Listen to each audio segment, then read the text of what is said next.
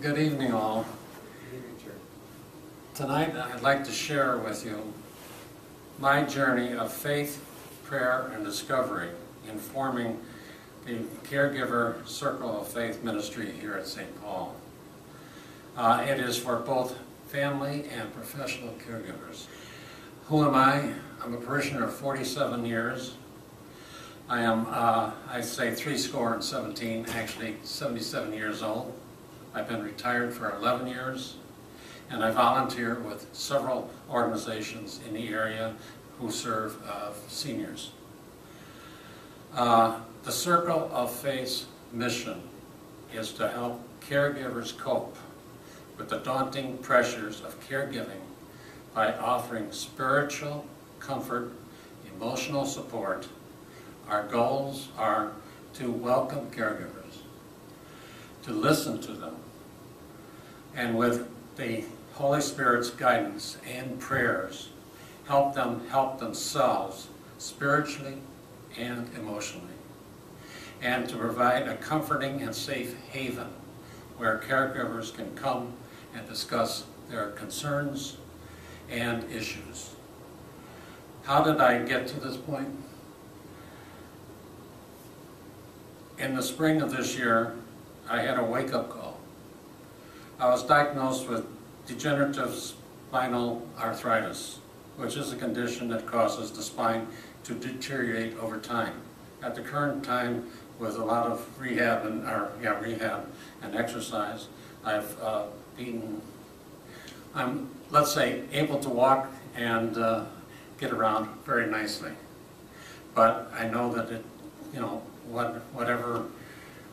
that it could deteriorate over time. Then I realized it was time to get serious about why I was put on this earth. And being 77, time was limited. Ever since I retired 11 years ago, I've been searching for ways to serve seniors and the elderly. I thought perhaps serving caregivers might be a good answer. And going on the internet, I came across a quote from Rosalind Carter, former First Lady. She said there are only 4 kinds of people in this world: those who have been caregivers, those who are currently caregivers, and those who will be caregivers, and finally, those who need caregivers. Also, about 4 months ago, I attended Where Profession Meets Faith session here, in which Father Masulo talked about how he ministers to the sick and dying. It struck a chord with me.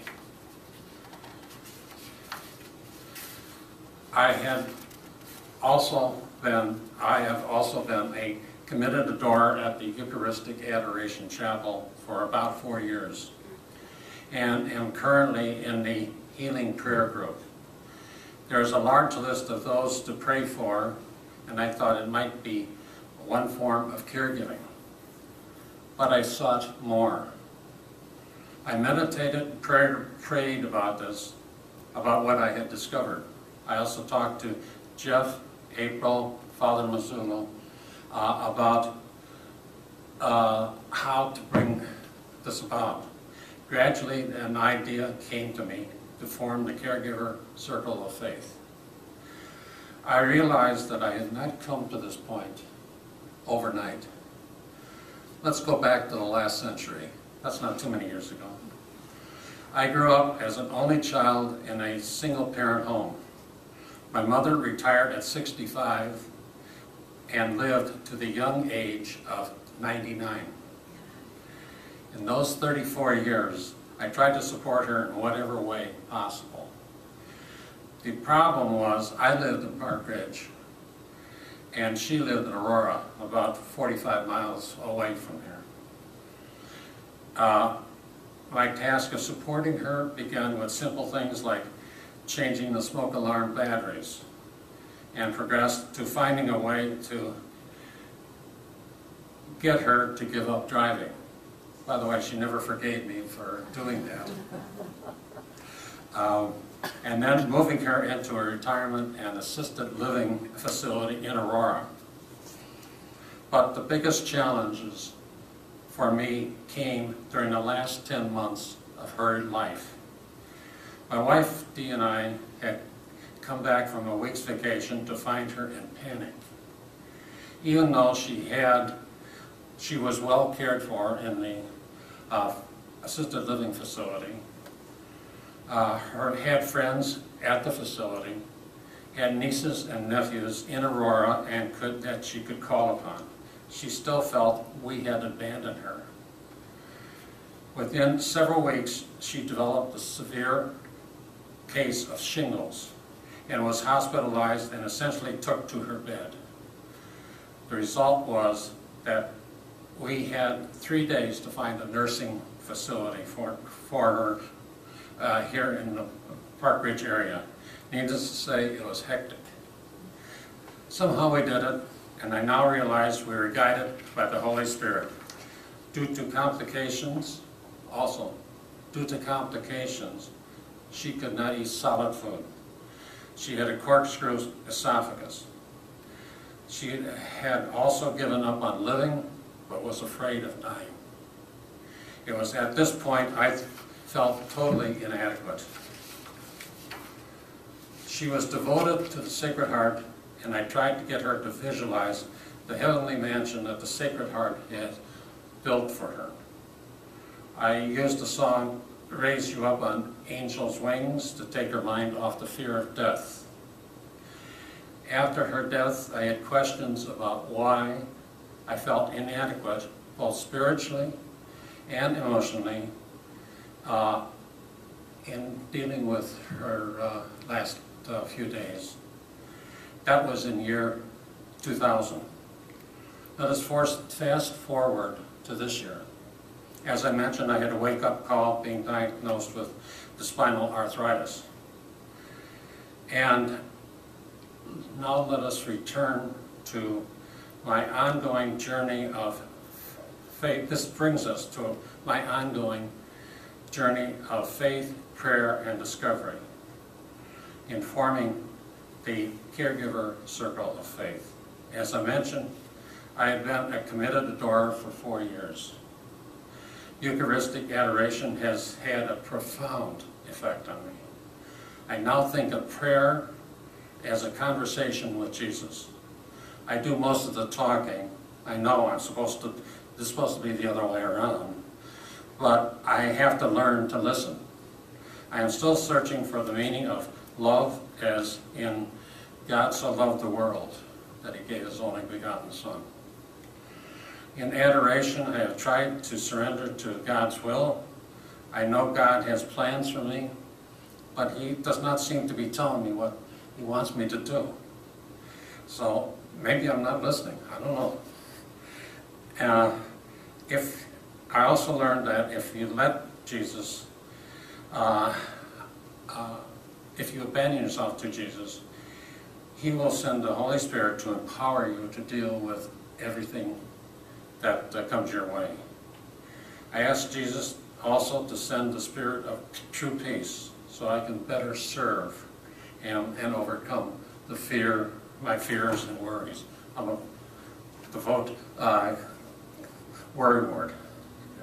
I worry about everything. I also learned that daily prayers are necessary to make any spiritual journey. It's in a conversation such as, Jesus, how do I handle this matter? After meditating, I had the vision of forming the Caregiver Circle of Faith here at St. Paul's with a fourfold goal. One, to help caregivers realize that the Adoration Chapel can be a spiritual respite. It is there for them 24/7. Help caregivers realize that prayer is conversation with Jesus and that they need to make Jesus a partner in caregiving through daily prayer. To help caregivers realize that they must take care of themselves. This is one of the biggest things. most people, most caregivers do not take care of themselves. They're so busy taking care of the other person that they neglect their own health. And finally, to provide a safe environment where caregivers can meet and discuss their cares, their frustrations, stresses, and learn how to deal with learn from others how to deal with these issues.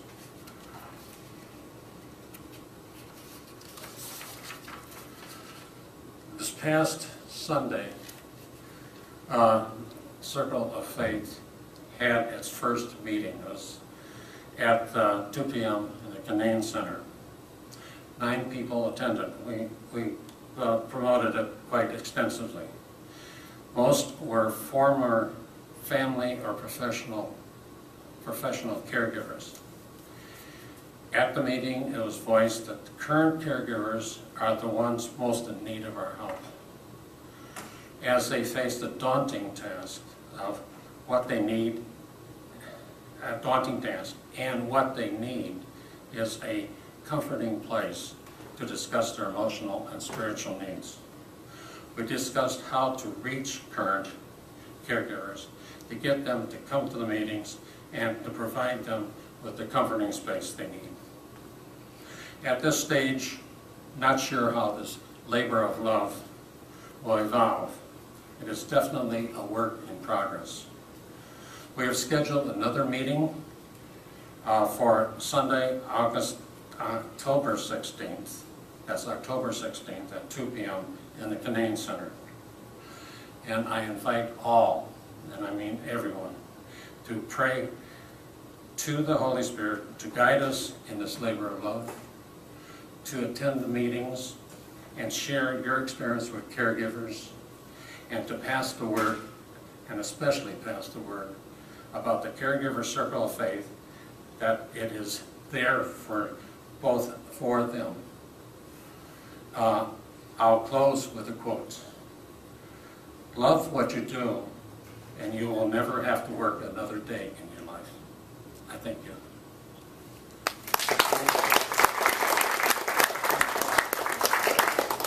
Are there any questions? What caused your spinal arthritis? Unknown.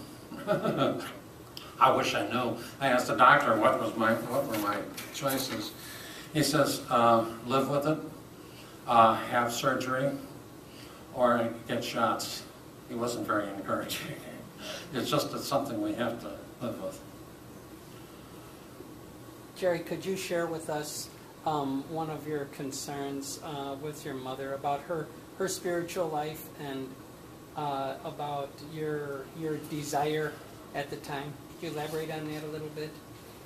Well, as I mentioned, that she had thought that we had totally given up on her, totally abandoned her, and that she was also devoted to the Sacred Heart.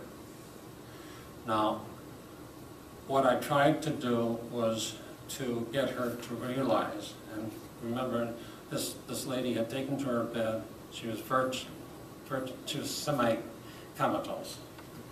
I tried to just build a vision, help her build a vision of what the next world is, because she was afraid of dying. Also, and to give her the thought, or implant the thought, that the Sacred Heart had provided a wonderful mansion in His kingdom. So.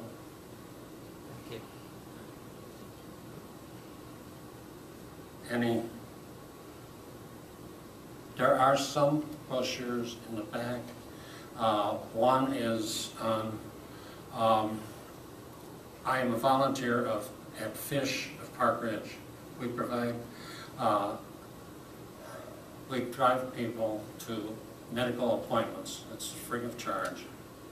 And if you know of anyone who needs that service, there is a brochure in the back. Also, I prepared pamphlet about use of Adoration Chapel by caregivers. That is also in the bag, if you wish. And I thank you very much for your attention.